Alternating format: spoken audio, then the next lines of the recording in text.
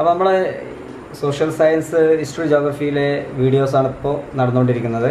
ഇതിന് മുന്നേ ഉള്ള വീഡിയോ നിങ്ങൾ കണ്ടു. നല്ല റേറ്റിംഗ് ആണ്, നമുക്ക് ഒത്തിരി വ്യൂവേഴ്സ് ഉണ്ട്, നല്ല കമൻറ്റ്സ് വരുന്നുണ്ട്. നിങ്ങൾ ഒരു കാര്യം ചെയ്യുക, നമ്മുടെ ഫൈസൽ വ്ളോഗർ എന്ന ചാനലിൽ ആരെങ്കിലും സബ്സ്ക്രൈബ് ചെയ്യാണ്ടെങ്കിൽ സബ്സ്ക്രൈബ് ചെയ്യുക, ബെല്ലൈക്കൺ ആയപ്പോൾ അപ്ഡേഷൻ കിട്ടും. ഒപ്പം എൻ്റെ ഫേസ്ബുക്ക് പേജും ഇൻസ്റ്റാഗ്രാം പേജും നിങ്ങൾ ഫോളോ ചെയ്യണം. ഇൻസ്റ്റാഗ്രാമിലാണ് ഞാൻ കമ്മ്യൂണിക്കേഷൻ കൂടുതൽ നടത്തുന്നത്. അപ്പോൾ ഫൈസൽ വ്ളോഗർ എന്ന് തന്നെയാണ് ഇൻസ്റ്റാഗ്രാമിൻ്റെ പേജും. കൂടുതൽ കമ്മ്യൂണിക്കേഷൻ നമുക്ക് അതുവഴി നടത്താം, നിങ്ങൾ ഫോളോ ചെയ്യുക. നമുക്ക് റിസോഴ്സ് വെൽത്ത് ഓഫ് ഇന്ത്യ, അതായത് ഇന്ത്യ സാമ്പത്തിക ഭൂമിശാസ്ത്രത്തിലെ പ്രധാനപ്പെട്ട കണ്ടൻറ്റുകളാണ് ഇത് പഠിക്കുന്നത്. ഇന്ന് ആദ്യം പറയാൻ പോകുന്നത്, പിന്നെ തുടർത്തുള്ള പ്രധാനപ്പെട്ട പോയിന്റ് പറയും. ഇതിൽ കമ്പൾസറിയാണ്, ഇത് നിർബന്ധമാണ്. 5 മാർക്കാണ് ഇതിന്, നമുക്ക് ഒരാൾ മിസ് ചെയ്യേണ്ട. ഇന്ത്യയിലെ പ്രധാനപ്പെട്ട ക്രോപ്പിംഗ് സീസൺസ് ഖാരിഫ്, റാബി, സെയ്ദ്, ഇതിൻ്റെ കഥ രൂപത്തിൽ ഞാൻ വീഡിയോ ചെയ്തിട്ടുണ്ട്. അത് നല്ല വൈറലാണ്. കാണാത്തവർ എൻ്റെ ചാനലിൽ പോയി കാണേണ്ടതാണ്. നിങ്ങൾക്ക് വളരെ ഒരു 5-6 മിനിറ്റ് കൊണ്ട് ഖാരിഫ് വിളകൾ ഏതൊക്കെയാണ്, സെയ്ദ് ഏതാ, റാബി വിള ഏതാണെന്നുള്ളത് ഒരു സ്റ്റോറിയിൽ ഞാൻ ഇപ്പോൾ പറയുന്നില്ല. നമ്മളിനി ഓരോ ക്രോപ്സും, ഓരോ കൃഷിയും, അല്ലെങ്കിൽ ഫുഡ് ക്രോപ്സ്, ക്യാഷ് ക്രോപ്സ് 2 ഉണ്ടല്ലോ നമ്മൾ, അതിൽ ഫുഡ് ക്രോപ്സിൻ്റെ ഏതൊക്കെയാണ്, അതിൻ്റെ സീസൺ ഏതാണ്, അതിൻ്റെ ടെമ്പറേച്ചർ എത്രയാണെന്നുള്ളത് വളരെ സിമ്പിളായിട്ട് നിങ്ങളോട് പറയാണ്, ശ്രദ്ധിക്കുക. ആദ്യം റൈസ് നോക്കാം. റൈസ് അഥവാ എന്താ പറയുക, റൈസിന് നമ്മൾ പറയാറുള്ളത് അരി അല്ലേ. അതിന് റൈസിന് വേണ്ടത് പ്രധാനമായിട്ടും കാലാവസ്ഥ, ടെമ്പറേച്ചർ 24 ഡിഗ്രിക്ക് മുകളിലും മഴ 150 സെൻറ്റിമീറ്ററിന് മുകളിലാണ്. മറക്കരുത്. 24 ടെമ്പറേച്ചർ, 150 ആണ് വേണ്ടത്. മഴ ലഭിക്കാത്ത പ്രദേശങ്ങളിൽ അതിനനുസരിച്ച് ഇറിഗേഷൻ, അതായത് ജലസേചനം ഉപയോഗിച്ച് കുന്നിൻ മുകളിൽ ഹിൽ സ്റ്റേഷനിൽ ടെറസ് ഫാമിങ്ങും ഇത് ചെയ്യുന്നു. ഇനി ഇന്ത്യയിലെ പ്രധാനപ്പെട്ട റൈസ് കൾട്ടിവേഷൻ, റൈസ് കൃഷി, നെൽ കൃഷി ചെയ്യുന്ന സ്ഥലങ്ങൾ കേരളം, തമിഴ്നാട്, ഒറീസ, ഛത്തീസ്ഗഡ്, വെസ്റ്റ് ബംഗാൾ, ജാർഖണ്ഡ്, ബീഹാർ, UP, ഉത്തർപ്രദേശ്, ആസാം.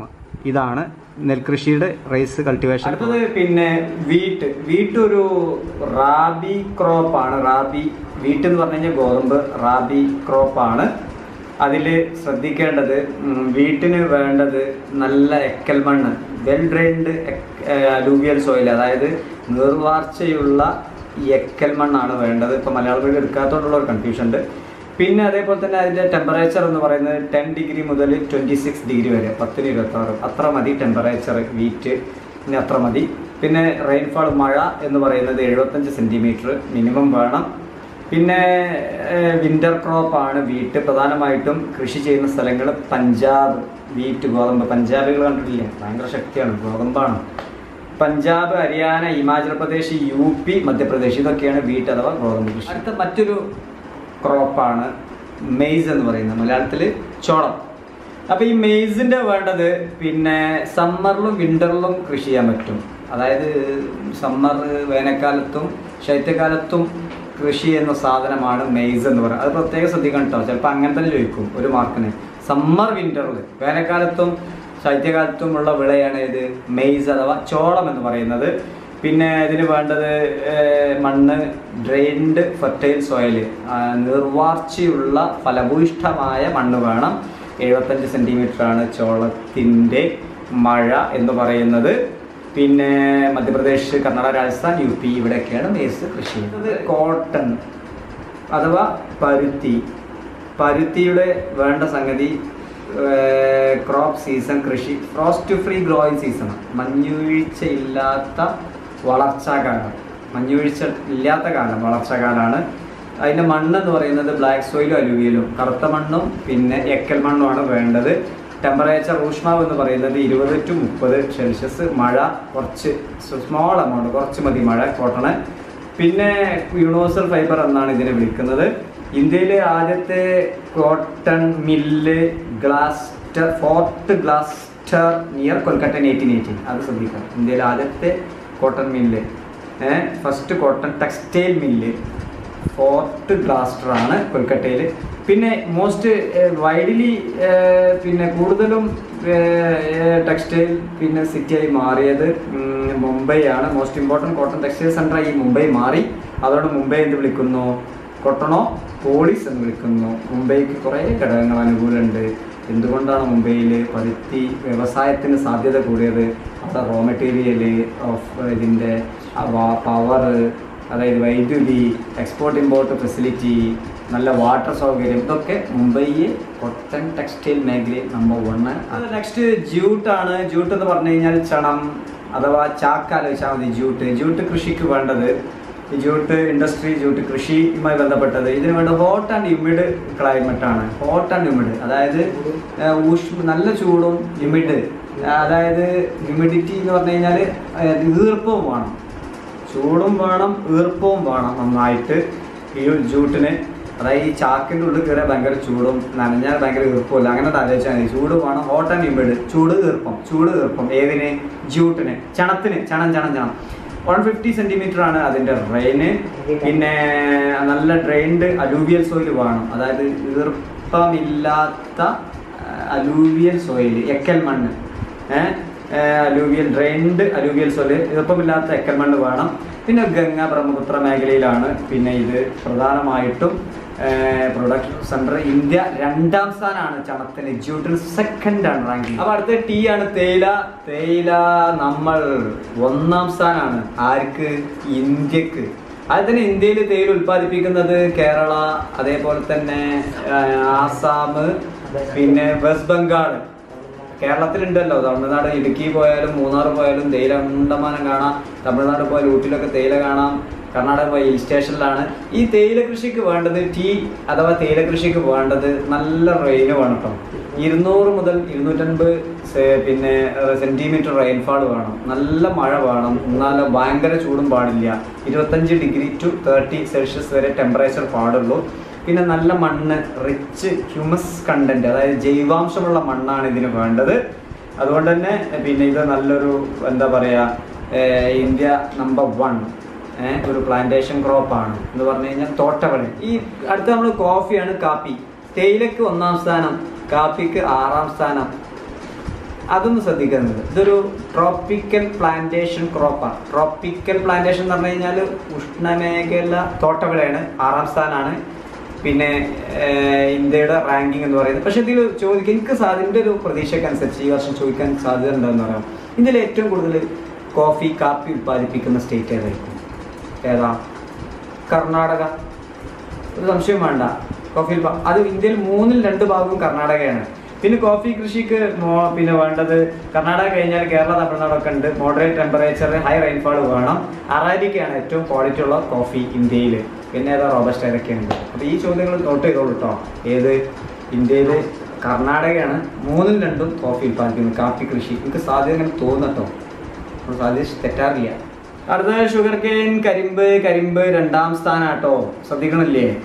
ഫായിസ്, അതേപോലെ തന്നെ നമ്മുടെ എന്താണ് ഫാസ്, സ്വാലി, 3 ആൾക്കാരാണ് ഇപ്പം എൻ്റെ ക്ലാസ് കേൾക്കുന്നത്. പിന്നെ എത്രയോ ആയിരക്കണക്കിന് കുട്ടികൾ നിങ്ങളും. ക്യാമറാമാൻ ഫായിസ് ആണ്. പിന്നെ ശ്രദ്ധിക്കാം. അപ്പോൾ ഷുഗർ കെയിന് 2ാം സ്ഥാനം കേട്ടോ. എത്രാം സ്ഥാനം? 2ാം സ്ഥാനമാണ് ഷുഗർ കെയിന് ലോക റാങ്കിങ്ങിൽ. പിന്നെ ഷുഗർ കെയിന് ബ്ലാക്ക് സോയിൽ, അതേപോലെ തന്നെ അലൂവിയൽ സോയിൽ, കറുത്ത മണ്ണ്. ഷുഗർ കെയിൻ കറുപ്പ് മണ്ണ്, അത് എക്കൽ മണ്ണാണ് വേണ്ടത്. പിന്നെ നമ്മൾ ശ്രദ്ധിക്കേണ്ടത് ഇത് ട്രോപ്പിക്കൽ ക്രോപ്പാണ്, ഉഷ്ണമേഖല കൃഷിയാണ്. ഷുഗർ കെയിന് അടുത്ത് തന്നെ അതിന് ഫാക്ടറി വേണം, അല്ലെങ്കിൽ സംഭവം. റബ്ബർ കേരളത്തിൻ്റെ പ്രധാനപ്പെട്ട സോഴ്സ് ഓഫ് ഇൻകം, വരുമാന മാർഗ്ഗമാണ്. കാരണം കേരളമാണ് നമ്പർ 1 ഇന്ത്യയിൽ. പിന്നെ 150 ഡിഗ്രിയാണ് അതിന് മഴ, 25 degree Celsius temperature, laterite soil. ഇതാണ് പ്രധാനപ്പെട്ട പോയിന്റ്. തമിഴ്നാടും ആൻഡമാൻ നിക്കോബാർ ദ്വീപ്. അടുത്തത് മിനറൽസ്. ടെക്സ്റ്റിലുണ്ട്, അത് ഞാൻ കാണിക്കുകയാണ്, പെട്ടെന്ന് പറയാം. മിനറൽസ് എന്ന് പറഞ്ഞാൽ മലയാളം മീഡിയം ധാതുക്കൾ. ലോഹധാതുക്കളും അലോഹധാതുക്കളും. അതായത് ലോഹധാതുക്കൾ മെറ്റാലിക് മിനറൽസ്, അലോഹം നോൺ മെറ്റാലിക് ആണ്. ഇനി ലോഹധാതുക്കൾ തന്നെ 2 ഉണ്ട്. ഇരുമ്പിൻ്റെ അംശമുള്ളതും ഇരുമ്പിൻ്റെ അംശമില്ലാത്തതും. അതായത് ferrous and non ferrous. Metallic ഫെറസും non ഫെറസും, അതായത് മെറ്റാലിക് ലോഹധാതുക്കൾ. അതേപോലെ തന്നെ അലോഹധാതുക്കൾ ധാതു ഇന്ധനങ്ങളും മറ്റു ധാതുക്കളും എന്ന് പറഞ്ഞു കഴിഞ്ഞാൽ ധാതു ഇന്ധനങ്ങൾ, മിനറൽ ഫ്യൂവലും അതർ മിനറൽസും. ഇനി ഫെറസ് മെറ്റൽ, അത് ഇരുമ്പിൻ്റെ അംശമുള്ളതിന് ഇരുമ്പ്, അയിര്, മാംഗനീസ് ഒക്കെ ഇരുമ്പിൻ്റെ അംശമുള്ളതാണ്, അത് ഫെറസാണ്. ഇരുമ്പിൻ്റെ അംശമില്ലാത്തത് നോൺ ഫെറസ്, ഇരുമ്പല്ലാത്ത മെറ്റൽസ്, സ്വർണം, വെള്ളി, ചെമ്പ്, bauxite, gold, silver, copper, bauxite ഇതൊക്കെയാണ് വരുന്നത്. പിന്നെ ലോഹ ഇന്ധനങ്ങൾ, ധാതു ഇന്ധനങ്ങൾ, മിനറൽ കോൾസ്, കോള്, പെട്രോളിയം, കൽക്കരിയും പെട്രോളിയവും. പിന്നെ അതർ മിനറൽസ്, മറ്റു ധാതുക്കൾ മൈക്ക അഥവാ അഭ്രം. ഇരുമ്പ് അയിര് ഖനന മേഖലകളാണ്. ഇരുമ്പ് അയിര് ഖനനം ചെയ്യുന്നത് കിട്ടുന്ന സ്ഥലങ്ങൾ. ഇരുമ്പ് ഓർ മൈനിങ് സെൻറ്റർ, ഇരുമ്പയിര്. അതിപ്പോൾ പ്രത്യേകിച്ച് കോഡൊന്നുമില്ല, നിങ്ങൾ പഠിക്കാൻ നിർബന്ധമാട്ടോ, പരീക്ഷയ്ക്ക് ചോദിക്കാൻ സാധ്യത ഉണ്ട്. ഒഡീസയിലെ സുന്ദർഗഡ്, മയൂർഭഞ്ച്, ജാർഖണ്ഡിലെ സിംഗ്ബം ദുർഗ്, കർണാടകയിലെ ബെല്ലാരി, ചിക്ക്മാംഗ്ലൂർ, ഷിമോഗ, ചിത്രദുർഗ. ഓക്കെ. ഗോവ, മർമഗോവ. തമിഴ്നാട്ടിലെ സേലം, നീലഗിരി. തമിഴ്നാട്ടിൽ സേലത്തും നീലഗിരിയിലും പോയി കഴിഞ്ഞാൽ എന്ത് കാണാം? ഇരുമ്പ് ഓർ മൈനിങ്, ഇരുമ്പ് എന്താ പറയല്, ഇരുമ്പ് അയിരുകളുടെ ഖനനം കാണാം തമിഴ്നാട്ടിലെ സേലത്തും നീലഗിരിയും ചെന്ന് കഴിഞ്ഞാൽ. ഗോവ പിന്നെ കർണാടകയിലെ ബെല്ലാരി, ചിക്ക്മാംഗ്ലൂർ, ഷിമോഗ, ദുർഗ്. ജാർഖണ്ഡ് സിംഗ്ബം ദുർഗ്. ഒഡീസയിലെ സുന്ദർഗഡ്, മയൂർഭഞ്ച്. 4 തരം ഇരുമ്പയിര് നിക്ഷേപങ്ങളാണ് ഇന്ത്യയിൽ കാണുന്നത്. Magnetite, haematite, limonite, സിഡ്രൈറ്റ്. പിന്നെ മറ്റൊരു പോയിന്റ്, ലോകത്തെ മൊത്തം ഇരുമ്പയിര് നിക്ഷേപത്തിൻ്റെ 20% ഇന്ത്യയിലാണ്. 20% ഓഫ് ടോട്ടൽ ഇരുമ്പാണ്. പിന്നെ മറ്റൊരു ചോദ്യം ഇവിടെ ശ്രദ്ധിക്കുക നിങ്ങൾ. ഇന്ത്യയിലെ ഏറ്റവും വലിയ ധാതു അധിഷ്ഠിത വ്യവസായം, മിനറൽ ബേസ്ഡ് ഇൻഡസ്ട്രി ആണ് ഏത്? ഇരുമ്പുരുക്ക് വ്യവസായം, അയൺ ആൻഡ് സ്റ്റീൽ ഇൻഡസ്ട്രി. ശ്രദ്ധിക്കണം ഈ പോയിന്റ്. 1 മാർക്ക്. ധാതു ബേസ്ഡ്, മിനറൽ ബേസ്ഡ് ഇൻഡസ്ട്രി വ്യവസായം, അയൺ ആൻഡ് സ്റ്റീൽ ആണെന്ന് നോട്ട് ചെയ്യണം. ഇതിൽ പിന്നെ അടുത്തത് അയൺ ആൻഡ് സ്റ്റീൽ ഇൻഡസ്ട്രി, ഇരുമ്പുരുക്ക് വ്യവസായശാലകൾ ഇന്ത്യയിൽ ഏതൊക്കെയാന്നുള്ളത്. പിന്നെ യൂട്യൂബിൽ എനിക്കൊരു സുഹൃത്ത് ഓൾ ഓവർ ടെക് എന്ന ഒരു കഥ രൂപത്തിൽ പറഞ്ഞിട്ടുണ്ട്. നിങ്ങൾ പറ്റുന്ന ആളുകൾ ഒന്ന് ഓർത്ത് വെക്കുക, എഴുതി വെക്കാം. അതായത് ഇരുമ്പുരുക്ക് അയൺ ആൻഡ് സ്റ്റീൽ വ്യവസായങ്ങൾ എവിടെയൊക്കെയാണെന്നുള്ള ഇന്ത്യയിൽ. അതിൽ കഥാരൂപത്തിൽ പറഞ്ഞത് വിശ്വേശ്വരയ്യ സൗത്ത് ഇന്ത്യ വിട്ട് ആദ്യമായിട്ട് കർണാടകയിൽ നിന്ന് ജാർഖണ്ഡിലേക്ക് പോവുകയാണ്. വിശ്വേശ്വരയ്യ സൗത്ത് ഇന്ത്യ വിട്ട് ആദ്യമായി കർണാടകയിൽ നിന്ന് ജാർഖണ്ഡിലേക്ക് പോവുകയാണ്. അവിടെയുള്ള തൻ്റെ വിദ്യാർത്ഥികളെ കണ്ടതിന് ശേഷം ടാറ്റ പറഞ്ഞ് നിൽക്കുമ്പോഴാണ് വെസ്റ്റ് ബംഗാളിലുള്ള കുറച്ച് ഇന്ത്യക്കാർ പബ്ലിക്കായി ബില്ലായി ചത്തു എന്ന് പറയുന്നത്. ഉടൻ തന്നെ വിശ്വേശ്വരയ്യ ദുർഗപൂജ നടത്തുവാൻ വേണ്ടി വെസ്റ്റ് ബംഗാളിലേക്ക് പോകുന്നു. അവിടെ വെച്ച് പണ്ട് തൻ്റെ ഇതൊരു തമാശ രൂപത്തിൽ പണ്ട് തൻ്റെ ജഡ്ഡി അടിച്ചു മാറ്റിയ ബൊക്കാറയെ വിശ്വേശ്വരയ്യ കാണുന്നു. ബൊക്കാറ ഉടൻ തന്നെ റൂർക്കയിലേക്ക് ഓടി. ഓടി. ഇതാണ് പ്രധാനപ്പെട്ട ഏറ്റവും വലിയ സ്വകാര്യ മേഖലയിൽ ലാർജസ്റ്റ് പിന്നെ പ്രൈവറ്റ് സെക്ടറിലുള്ള അയൺ ആൻഡ് സ്റ്റീൽ ഇരുമ്പുരുക്ക് ഏതാണ്? ടാറ്റ ഇരുമ്പുരുക്കാണ് സ്വകാര്യ മേഖലയിൽ ഏറ്റവും വലുത്. അത് ചോദിക്കാൻ സാധ്യത കിട്ടാം. ലാർജസ്റ്റ് പ്രൈവറ്റ് സെക്ടർ സ്വകാര്യ മേഖലയിൽ ഇന്ത്യയിൽ ആയിത്തീരുന്നത് സ്വകാര്യ മേഖലയിൽ ഏറ്റവും വലുത് ഏതാണ്? ടാറ്റ. സ്വാഭാവികമായിട്ടും ടാറ്റ തന്നെയാണല്ലോ. ടാറ്റ വലിയ കമ്പനിയാണല്ലോ പ്രൈവറ്റ് മേഖലയിൽ. 2 പൊതുമേഖലയിൽ ആദ്യത്തെ ഇരുമ്പുരുക്ക് ഗവൺമെൻറ്, അത് Indian iron and steel company. പിന്നെ ദക്ഷിണേന്ത്യയിൽ വിശ്വേശ്വരയ്യ. റഷ്യയുടെ സഹായത്തോടെ ആരംഭിച്ചത് ഹിന്ദുസ്ഥാൻ സ്റ്റീൽ ലിമിറ്റഡ് ബീലായി. ജർമ്മനിയുടെ സഹായത്തോടെ റൂർക്കേലയിലെ ഹിന്ദുസ്ഥാൻ സ്റ്റീൽ ലിമിറ്റഡ്. ഇതാണ് പ്രധാന ഇരുമ്പുരുക്ക് വ്യവസായത്തിൽ ഉപയോഗിക്കുന്ന പ്രധാന ലോഹധാതുവാണ് മാംഗനീസ് ഇരുമ്പുരുക്കിന് ആവശ്യമാണ്. മാംഗനീസ് ഏറ്റവും കൂടുതൽ ഉൽപ്പാദിപ്പിക്കുന്നത് ഒഡീസ. ഈ 2 പോയിന്റുകൾ ശ്രദ്ധിക്കുക. ഈ മിനറൽസ്, സ്വർണം കർണാടകയിലാണ് ഏറ്റവും കൂടുതൽ. ഇനി ഒരു ഭയങ്കര ചാറെന്താ പറയുക, ഈ വെള്ളി, ചെമ്പ്, ബോക്സൈറ്റ്, അബ്രം. അതായത് സിൽവർ, കോപ്പർ, ബോക്സൈറ്റ്, മൈക്ക, അബ്രം. ഈ 4 സാധനങ്ങളും ജാർഖണ്ഡിലുണ്ട് എന്നുള്ളതാണ്. ജാർഖണ്ഡിൽ വല്ലാത്ത ചാറണ്ണിട്ടത്. ജാർഖണ്ഡിൽ സ്വർണ്ണമില്ലാത്ത വെള്ളി, ചെമ്പ്, കോപ്പർ, ബോക്സൈറ്റ്, അബ്രം, മൈക്ക, അത് 4 ജാർഖണ്ഡിൽ ഈ 4 അത് നിങ്ങളൊന്ന് നോട്ട് ചെയ്തോളൂ. ജാർഖണ്ഡിൽ 4 സാധനങ്ങൾ. ഇനി മറ്റൊരു തന്ത്രം പറഞ്ഞുതരാം. ബോക്സൈറ്റും ഗോൾഡും അല്ലാത്ത ബാക്കി 3 ഉണ്ടല്ലോ. ബോക്സൈറ്റും ഗോൾഡും അല്ലാത്ത ബാക്കി 3 രാജസ്ഥാനിലുണ്ട്. ബോക്സൈറ്റും ഗോൾഡും അല്ലാത്ത ബാക്കി 3 എന്ന് പറഞ്ഞു കഴിഞ്ഞാൽ വെള്ളി, പിന്നെ ചെമ്പ്, കോപ്പർ, അബ്രം. ഈ 3. ബോക്സൈറ്റും ഗോൾഡും അല്ലാത്ത ബാക്കി 3 രാജസ്ഥാനിലുണ്ട്. ഒരു ഭയങ്കര പക്ഷെ ബോക്സൈറ്റും ഗോൾഡും രാജസ്ഥാനിലില്ല കേട്ടോ. ബാക്കി 3 രാജസ്ഥാൻ. ജാർഖണ്ഡിലെ ചാരിയയിലാണ് ഏറ്റവും കൂടുതൽ കൽക്കരി ഉള്ളത്.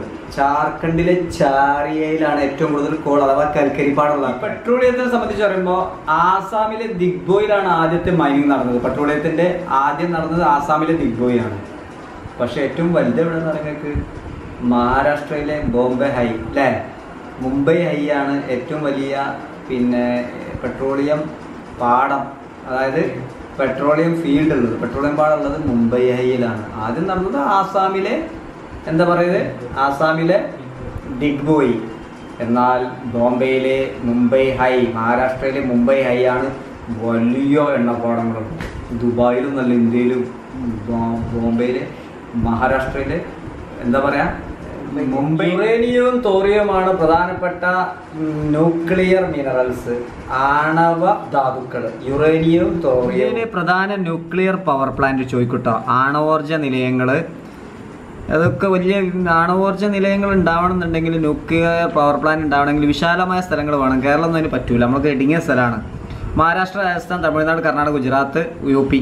മഹാരാഷ്ട്രയിലെ താരാപൂര്, പിന്നെ രാജസ്ഥാനിലെ റാവത്ത് ഭട്ട, തമിഴ്നാട്ടിലെ കൽപ്പാക്കും കുടംകുളവും, പിന്നെ കർണാടകയിലെ കൈഗ, ഗുജറാത്തിലെ കാക്രാപാറ, UPയിലെ നറോറ എന്നിവയാണ് ആണവോർജ നിലയങ്ങൾ, ന്യൂക്ലിയർ പവർ പ്ലാന്റുകൾ ഉള്ളത്. നോക്കാം. ഇനി അടുത്ത് റോഡ് ഗതാഗതം, അതായത് road transport, national highway, state highway, പിന്നെ ജില്ലാ റോഡ്, അതേപോലെ തന്നെ നാലാമത്തതാണ് ഏത്, പിന്നെ നമ്മുടെ ഗ്രാമീണ road, village road. National highway എന്ന് പറയുന്നത് പിന്നെ യൂണിയൻ മിനിസ്ട്രി, കേന്ദ്ര ഗവൺമെൻറ്റാണ് അതിൻ്റെ നേതൃത്വം. നാഷണൽ ഹൈവേ എന്ന് പറഞ്ഞു കഴിഞ്ഞാൽ ദേശീയ തലസ്ഥാനങ്ങളും പിന്നെ ഇതുമായി ബന്ധപ്പെട്ടത് സംസ്ഥാനങ്ങളുടെ ക്യാപിറ്റലുമായിട്ട് ബന്ധപ്പെടുത്ത നാഷണൽ ഹൈവേ. കേന്ദ്ര ഗവൺമെൻറ്, അതായത് യൂണിയൻ മിനിസ്റ്ററാണ് അതിൻ്റെ, യൂണിയൻ മിനിസ്ട്രിയാണ് അതിൻ്റെ നിയമം. പിന്നെ സ്റ്റേറ്റ് ഹൈവേ അല്ലേ, നെക്സ്റ്റ് സ്റ്റേറ്റ് ഹൈവേ. സംസ്ഥാനങ്ങളിലെ പ്രധാനപ്പെട്ട ജില്ലാ ആസ്ഥാനങ്ങളെ ബന്ധിപ്പിക്കുന്നതാണ്, സ്റ്റേറ്റ് ഗവൺമെൻറ് ആണ് അതിൻ്റെ മേൽനോട്ടം.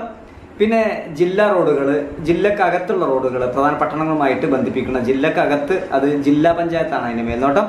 പിന്നെ നാലാമത്താണ് ഗ്രാമീണ റോഡ്, വില്ലേജ് റോഡ് എന്ന് പറയുന്നത് ഗ്രാമങ്ങൾക്കകത്തുള്ളത്, അത് ലോക്കൽ സെൽഫ് ഗവൺമെൻറ് ആണ് അതിൻ്റെത്, അതായത് നമ്മുടെ panchayat, municipality. Golden ക്വാഡ്രാങ്കിൾ super highway, സുവർണ ചതുഷ്കോണ, പിന്നെ എന്താ പറയുക മലയാളത്തിൽ സുവർണ ചതുഷ്കോണ സൂപ്പർ ഹൈവേ ചോദിക്കും. ഗോൾഡൻ ക്വാഡ്രാങ്കിൾ സൂപ്പർ ഹൈവേ ചിലപ്പോൾ ചോദിക്കും.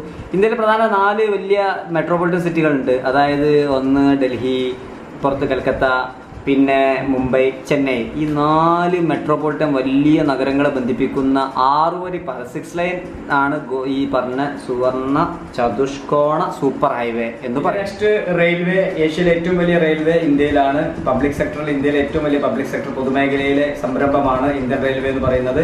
1853 ബോംബെ മുതൽ താനെ വരെയാണ് ഇന്ത്യൻ ആദ്യത്തെ റെയിൽവേ ലൈന് സ്ഥാപിച്ചത്. 1853 മറക്കരുത്, ഇത് വളരെ പ്രധാനപ്പെട്ട 1853 ബോംബെ ടു താനെ. പിന്നെ 34 കിലോമീറ്ററാണ് അതിൻ്റെ റെയിൽവേ ലൈന്. 16 സോണുകളുണ്ട്, 16 മേഖല ഉണ്ട്. ഇനി ഇവിടെ ചോദിക്കുന്ന ചോദ്യം ഞാൻ പറയാം. റെയിൽവേൻ്റെ ബ്രിഡ്ജിനനുസരിച്ച് broad gauge, metre gauge, narrow gauge എന്നിങ്ങനെ 3 തരംതിരിച്ചിട്ടുണ്ട്. ബ്രോഡ് ഗേജിൻ്റെ പാളങ്ങൾ തമ്മിലുള്ള അകലം 1.676 metre broad gauge. Metre gauge 1 metre. പിന്നെ നാരോ ഗേജ് 0.762 മീറ്റർ, അഥവാ അല്ലെങ്കിൽ 0.610. ഇതിൽ ബ്രോഡ് ഗേജ് ഇന്ത്യയിൽ 74% ബ്രോഡ് ഗേജ് ഉണ്ട് കേട്ടോ. Broad gauge 1 മീറ്ററിലധികം 1.676 metre. Metre gauge 21% ഉള്ളൂ. നാരോ ഗേജ് വളരെ കുറച്ചുള്ളൂ, 5% ഉള്ളൂ. ട്രാൻസ്പോർട്ട്, ജലഗതാഗതം ചീപ്പാണ്. കേരളം ഇന്ത്യയിൽ ഏറ്റവും കൂടുതൽ ഉപയോഗിക്കുന്നുണ്ട്. ഇൻലാൻഡും ഉണ്ട്, അതേപോലെ തന്നെ മറൈന്, ഉൾനാടൻ ജലഗതാഗതവും പിന്നെ ഓഷ്യൻ മറൈൻ എന്ന് പറഞ്ഞു കഴിഞ്ഞാൽ സമുദ്ര ജലഗതാഗതവും. ഇത് പ്രധാനമായിട്ടും ഇൻലാൻഡിൽ ഗംഗ, ബ്രഹ്മപുത്ര റിവർ നദികൾ, ഗോദാവരി, കൃഷ്ണ, ആന്ധ്ര, തമിഴ്നാട്, ഗോവയിലെ മണ്ടോവി, സുവാരി നദികൾ സാധ്യത ഉണ്ട് കേട്ടോ, അത് നിങ്ങൾ നോട്ട് ചെയ്യണം. ഗോവയിലെ ഇൻലാൻഡ് ഏതാണ്? മാണ്ടോവി, സുവാരി. കേരളത്തിലെ കായലുകൾ.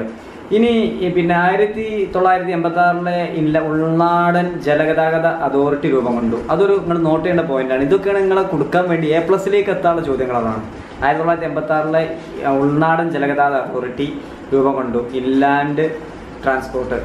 പിന്നെ 5 ജലപാത ഉണ്ട്. ദേശീയ ജലപാത 1, നാഷണൽ വാട്ടർവേ 1, ദേശീയ ജലപാത 2, ദേശീയ ജലപാത 3, ദേശീയ ജലപാത 4, ദേശീയ ജലപാത 5, നാഷണൽ വാട്ടർവേ 1, 2, 3. ഇതിൽ പ്രധാനപ്പെട്ട എനിക്ക് തോന്നുന്നത് കേരളത്തിലെ കൊല്ലം മുതൽ കോട്ടപ്പുറം വരെയുള്ള വെസ്റ്റേൺ പശ്ചിമ തീരം കനാൽ 205 കിലോമീറ്ററാണ്. അത് നാഷണൽ വാട്ടർവേ 3 വരുന്നത്. നമ്മൾ കേരളം ദേശീയ ജലപാത 3 കേരളം. കേരളം എവിടെ നിന്നാണ്? അതൊന്നും ആ കുട്ടികളെ ശ്രദ്ധിക്കൂല. കൊല്ലം മുതൽ കോട്ടപ്പുറം വരെ. ദേശീയ ജലപാത 1 ഏതാ? നാഷണൽ വാട്ടർവേ ഗംഗാ നദി അലഹബാദ് മുതൽ ഹാൽഡിയ വരെ. ദേശീയ ജലപാത 1 ഗംഗാ നദി തന്നെയുള്ള 1. സുരേഷ് ഗോപി പറഞ്ഞാൽ ഗംഗ എന്ന് പറയുന്നുണ്ടല്ലോ. അപ്പോൾ ഗംഗയാണ് 1, അത് മറക്കൂല നീ അല്ലേ? ഗംഗ 1. പിന്നെ ദേശീയ ജലപാത 5 ഏതാണ്? പൂർവ്വതീര കനാലുകളുമായി ബന്ധിപ്പിച്ചിട്ടുള്ള ബ്രഹ്മണി മഹാനദി ഡെൽറ്റ തീരം ആണ് 5 എണ്ണം. പ്രധാനപ്പെട്ടതാണ്. 4 ഗോദാവരി കൃഷ്ണനദി, 3 കേരളം, 2 ബ്രഹ്മപുത്ര. 2 ബ്രഹ്മപുത്രയാണ്. ഗംഗ കഴിഞ്ഞാൽ ബ്രഹ്മപുത്രയാണ് രണ്ടാമത്തത്. Okay, national waterway. ബ്രഹ്മപുത്രയിലെ സാദിയ മുതൽ ഈ തുറമുഖങ്ങളാണ് അടുത്തുള്ളത്. 12 ഒന്ന് വെസ്റ്റ്, പടിഞ്ഞാറ് 6, ഈസ്റ്റ് പൂർവ്വം, കിഴക്കിൽ 6 തുറമുഖങ്ങളുള്ളത്, പോർട്ടുകളുള്ളത്. ഇതിൻ്റെ വീഡിയോ ഞാൻ വ്യക്തമായിട്ട് മാപ്പിൽ 2 ലക്ഷത്തോളം കുട്ടികൾ ഇപ്പോൾ അങ്ങനെ അടുത്തുകൊണ്ടിരിക്കണം കാണുന്നത്. തുറമുഖങ്ങളെ കുറിച്ചുള്ള മാപ്പിനെ കുറിച്ച് നിങ്ങൾ കണ്ടാൽ അറിയാം. അപ്പോൾ തുറമുഖങ്ങൾ 6 ഒരു സൈഡിൽ, പടിഞ്ഞാറ് കണ്ടള, മുംബൈ, നവശേവ, അതിൻ്റെ കഥ തന്നെ ഉണ്ട്. മർമ്മഗോവ, മംഗലാപുരം, കൊച്ചി. ഈ കിഴക്ക് ഈസ്റ്റിൽ തൂത്തുക്കുടി, ചെന്നൈ, വിശാഖപട്ടണം, പാരദീപ്, ഹാൽഡിയ, കൊൽക്കത്ത, ഇതൊക്കെയാണ് പോർട്ട്. പിന്നെ നമ്മൾ നോക്കേണ്ടത് വ്യോമഗതാഗതം, അതായത് air ട്രാൻസ്പോർട്ടാണ്. AAI airport authority of ഇന്ത്യയാണ് ഇത് നിയന്ത്രിക്കുന്നത്. 11 അന്താരാഷ്ട്ര വിമാനത്താവളങ്ങൾ അടക്കം 126 എയർപോർട്ടുകൾ ഇന്ത്യയിലുണ്ട്. പിന്നെ ഇന്ത്യൻ എയർലൈൻസ്, അതേപോലെ തന്നെ എയർ ഇന്ത്യയാണ് പ്രധാനപ്പെട്ട സർവീസ് നടത്തുന്ന കോർപ്പറേഷനുകൾ.